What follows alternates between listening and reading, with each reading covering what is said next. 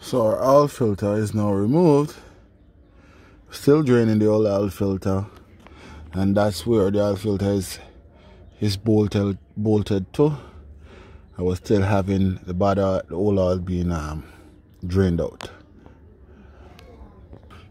Alright, so now to install our brand new oil filter, we're gonna take a little of the old oil and rub it around the gasket of the new one so it can be seated properly and locked.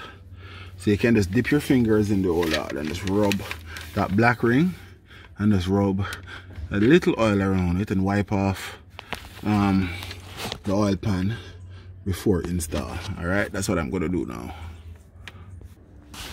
So I've installed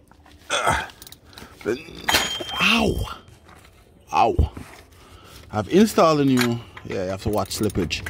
Yeah, I've installed the new oil filter, and now I'm tightening. I have to make sure that it's tight, unless you're gonna have leakage when the car is in operational temperature.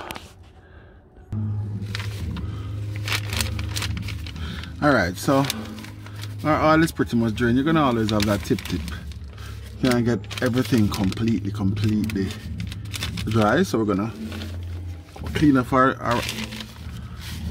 bung, wipe off here, and now we're gonna reinstall our bung and tighten. Ensure that you got it all straight, no cross thread, and it should be a simple process. Get it all the way in and use a 17 socket and tighten it. Alright, I'm gonna use a 17 socket and tighten that. Make sure that's pretty clean. There's no oil running anywhere. We're gonna reinstall back the guard. There is it over there, if you can see it. So everything should be tidy and neat.